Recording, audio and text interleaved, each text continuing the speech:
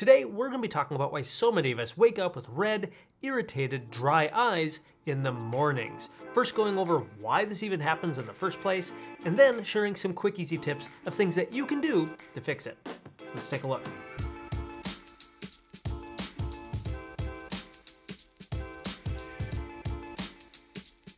Rise and shine there, my friends. I'm Dr. Joseph Allen. I'm a board-certified doctor of optometry, and here on this channel we help people learn all about the eyes, vision, and finding the best vision products. And if you're somebody who wakes up in the early mornings with your eyes feeling really dry, maybe red, irritated, kind of a foreign body sensation, maybe your vision's fluctuating, just seems like things are really blurry in the early mornings, or perhaps you don't feel any of those problems, in fact your eyes feel really wet and watery in the morning, then this could all be caused by the same thing. Now, previously on this channel, we have done a video about what is called nocturnal lagophthalmos, which is the fancy medical way of saying somebody that sleeps with their eyes open.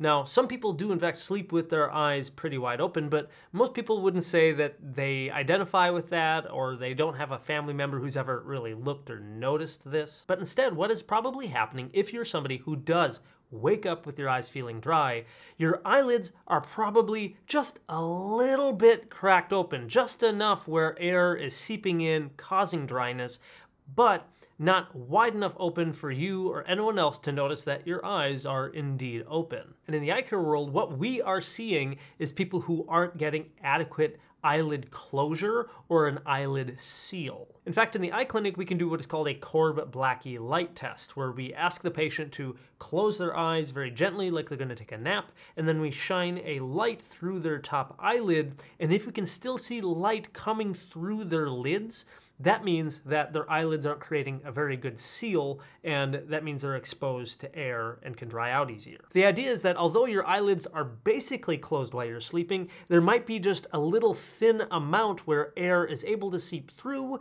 and the oils from the oil glands of the eyelids aren't making a complete seal between the lids. As many of us who have dry eye disease, there is a component of oil gland deficiency, or what is called meibomian gland dysfunction. If you're not producing enough oils, then those oils aren't accumulating on the eyelids and making that tight seal while you sleep. And again, this is believed to be one of the #1 reasons why so many people do wake up with dry eyes in the morning. All right, now that we know what the problem is, let's talk about how to fix it. First of all, most historically, when eye doctors determine that this is the problem, that the eyelids are not sealing all the way, or that someone's sleeping with their eyes open, most eye doctors are going to recommend someone to pick up eye drop gels or nighttime ointments like this. These are just thicker forms of eye drops that hopefully will rest on the eye longer and hopefully last all night, so that the tear film doesn't dry out. The biggest downsides to gels and ointments is that they are rather thick, and so they often do blur your vision. So if you plan on reading before bedtime, this may be a problem. Best to usually save the ointments and gels to the very last thing you do before turning off the light and trying to go to sleep. The other bigger problem, especially of the ointments, is that the next morning when you wake up, your eyes may still be a bit blurry. In fact, they may feel kind of goopy because of the ointment just resting on there all night. And so a lot of people do have to end up having to clean their eyelids a bit when they first wake up. As far as specific brands of gels and ointments, there's a lot of them available, and I'll put a link to some of my favorites in the video description below.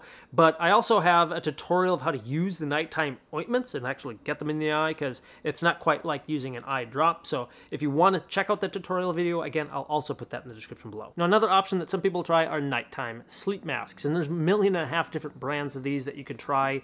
Now, I find that they may have a utility, especially if somebody sleeps with a fan on next to them and the fan is blowing on their face, or maybe with an open window. But the downside is that even though maybe your eye's overall protected, your eye's still going to be open behind the sleep mask, and that's why a lot of people still end up with serious dryness the next morning, even with these masks. Again, I do think there is some utility with nighttime sleep masks, but I just know that sometimes you'll still wake up with bad dryness. Now, funny enough, in published research cases, they have used Glad Pressin Seal to basically seal around the orbit of the eyelids and then trap the moisture on the eye. And this is something that people have tried and done by simply cutting out a little bit of Glad Pressin Seal and then sealing around their eyes. I'm going to try to do this right now.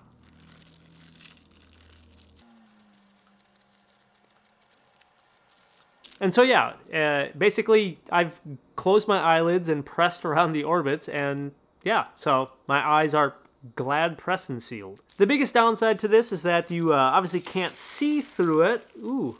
And if you have sensitive skin, it's tough to say if this is going to be really that safe for your skin or what's going on there. But again, there are published cases on it, and there may be some benefit to it. But now, if you don't want to go the route of trying the Glad Press and Seal, we do have something called Sleep Tight, Sleep Right. This is in fact kind of a venture from two well-known eye care providers in the dry eye space who have looked into this research and recognized that there was something else going on and there might be a better, easy way, convenient way to do this. Basically what they created are these little things. They're porous, hypoallergenic, latex-free tapes for your eyelids. Kind of a more official way of sealing the eyelids than with the Glad Press and Seal. Basically, the idea is that you're going to guarantee that you're getting a full eyelid closure while you sleep. Now, I don't have any affiliation with any of these products or the companies that even make these products. However, Dr. Doug DeVries, who is one of the inventors of this product, he gives a lot of lectures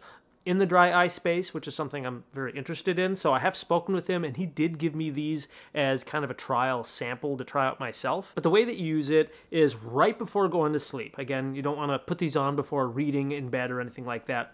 But it just comes off nice and easily, and you close your eyes, and you put the tape right on a closed eyelid for both the top and bottom, and you basically create a really good moisture seal. And they got the nice tab off here to the side so you can remove them easily.